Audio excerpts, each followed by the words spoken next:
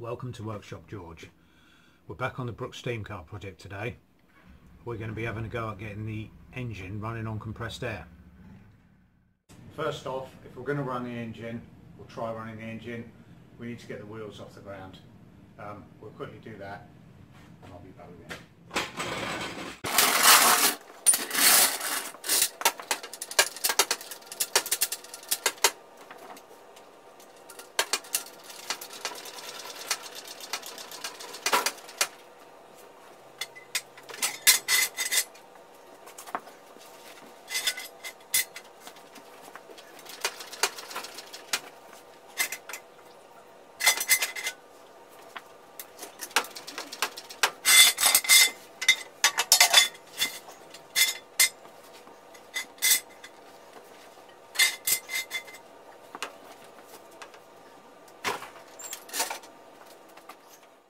In our efforts to see if this engine will run, we need to put some air on somewhere.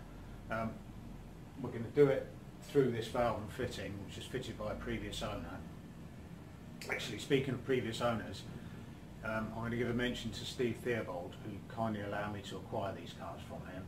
The cars were owned by his dad, Jeff Theobald, who knew a thing or two about these, and I think he was the one that got the cars over here from Canada or America, wherever they came from in the first place. So thanks, Steve. Right, let's get some air on there. Let's see what happens.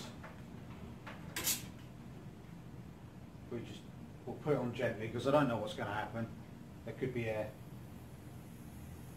pouring out of any. Well, there's air coming from somewhere. I don't know whether you'll be able to hear that, but I can hear air coming from somewhere.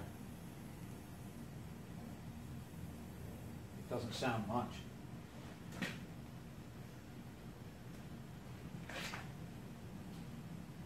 It actually sounds like it's coming from the realms of the boiler somewhere.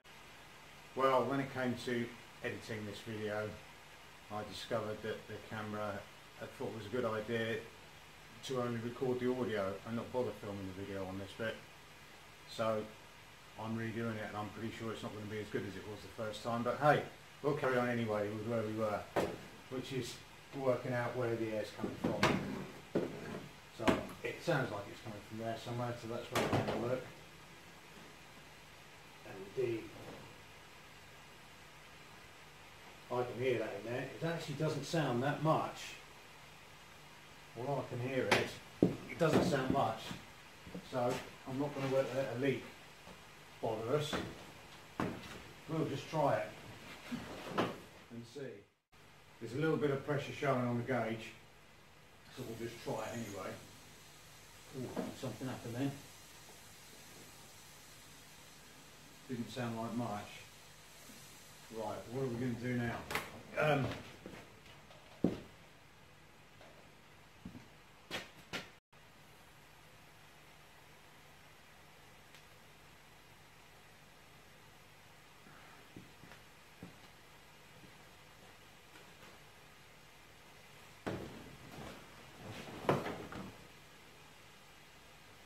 We'll see if we can get a bit more pressure on the gauge and see if that doesn't, maybe that leak is worse than it sounds. So we'll just let it, see if we can get the gauge out of it, which it is doing actually. We'll just let that boost up for a bit. Have a bit of tea while we're waiting.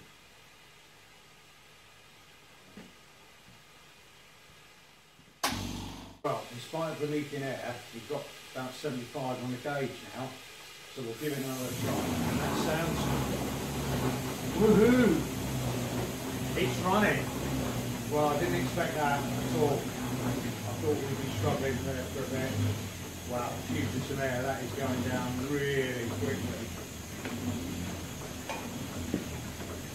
Just admire it for a minute.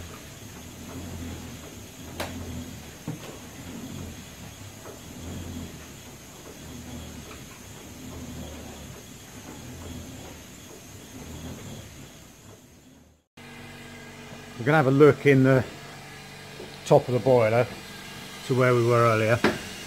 This is the top of the boiler, the top boiler plate there. There's about 600 and odd tubes there, all in.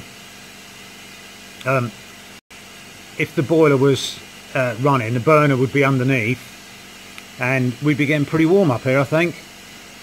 This is the main outfeed, steam outfeed from the boiler, coming out of the top, runs along this pipe through the boiler to the outside. This is a regulator. The regulator is connected to a control in the cab of the car, which we'll look at in a second. So the steam comes through the regulator, down here, into underneath the boiler, which we'll quickly go and look at when it's on. Oh, let's put some light on. Not liking that very much. Underneath the boiler there, that's where what we just said come in.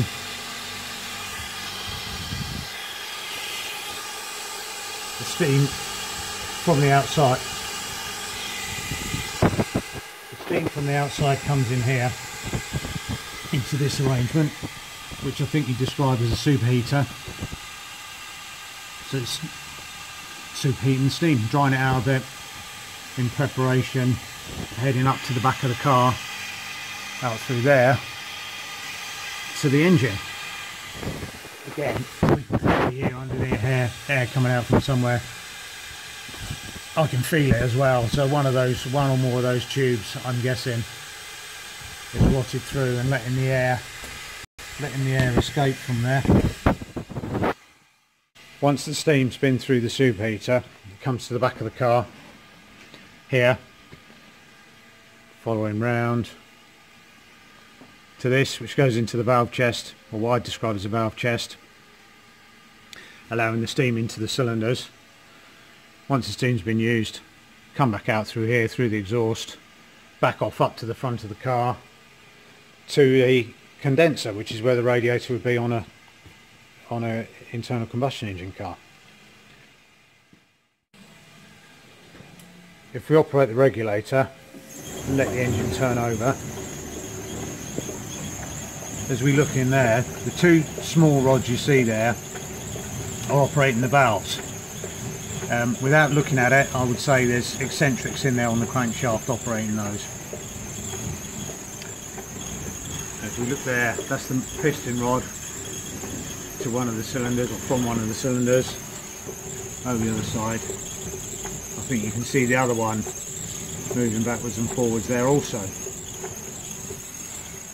think we might have said before, this linkage, it's only just about running now, this linkage is what comes from the pedal in the front of the car, controlling the valves, which allows the car to go backwards. Back in the cab of the car, this control, you can probably just hear the engine running in the background, is connected to that regulator on the boiler in there that we just looked at. We look at the floor. This pedal is connected to the valve gear on the engine, and it's a reversing pedal as far as I can make out. If you press it hard enough, the engine runs in reverse. I don't know whether we'll be able to see it from there. So it's going backwards there, let it off, and it's going forward. If you can just see through the gap there, the wheel, again, backwards.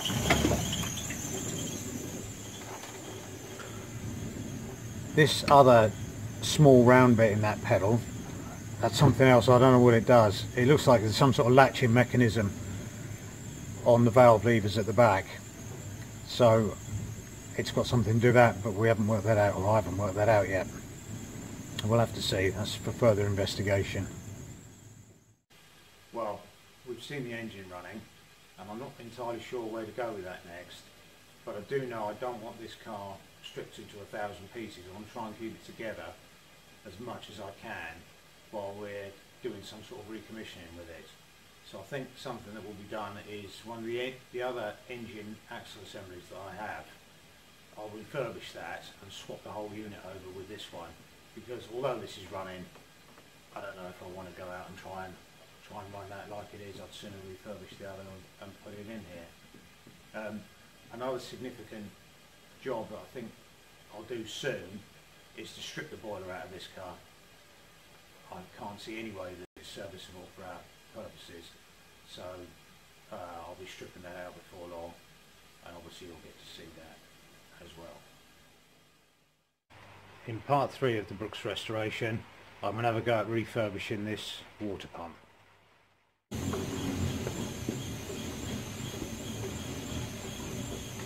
Well, that was good to see that going. A lot easier than I expected to get that running. I hardly had to do anything. Anyway, if you found that as enjoyable and interesting as I did, please think about subscribing. It'll help keep the channel going. In the meantime, thanks for watching, and we'll leave it on the running engine for a bit.